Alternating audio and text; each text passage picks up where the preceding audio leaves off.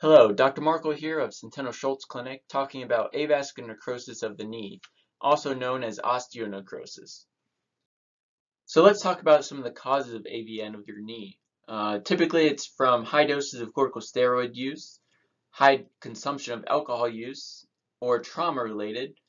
But rare, it could also be from that knee meniscal surgery or arthroscopic knee surgery you had can sometimes cause and start avascular necrosis in your knee.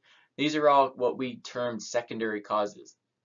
Primary causes would be of someone that sometimes gets what's called spontaneous osteonecrosis of your knee, which happens in typically females more than men, 3 to 1, as well as individuals over the age of probably 60.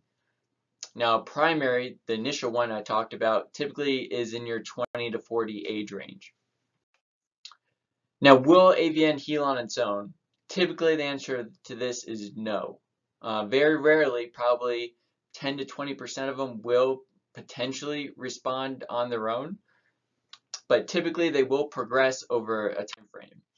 Now, how fast does AVN progress? It's very much dependent on the individual, the size and size of the lesion when diagnosed, as well as some of the symptoms. If someone gets diagnosed with AVN just more on a diagnostic screening and they have no symptoms, the chances of that progressing over a period of time, probably over 3 years, is typically right around the 65%. If someone has symptoms, the chance of progressing then jumps up to about 85%. So progressing from early on stage 1 to stage 2, 3, and 4 can happen as soon as anywhere from a few months to about as most as 3 years. Now, what is the best treatment for avascular necrosis in your knee?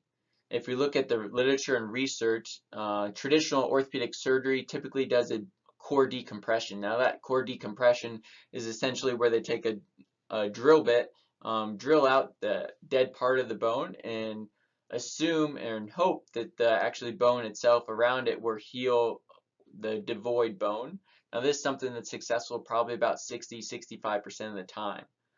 If we utilize a regenerative orthobiologic such as bone marrow construct, where we take the repair cells and concentrate them out of your bone marrow and precisely inject them into the area of dead bone. Now these stem cells and regenerative cells stimulate new blood flow as well as regenerate the bone itself. And this is something that's been studied numerous times over the last 10 to 15 years with excellent outcomes up to 80+%.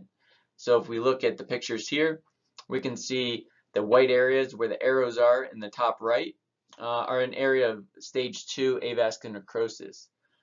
There's no cartilage collapse, even though this person is extremely symptomatic. If we look 6 months afterwards, we can see most of those areas of the bone have healed and symptoms have grossly improved.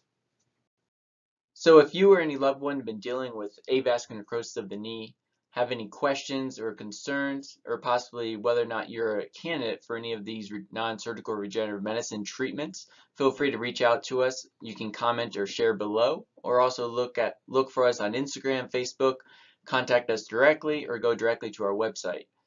I hope you guys have a good day. Take care.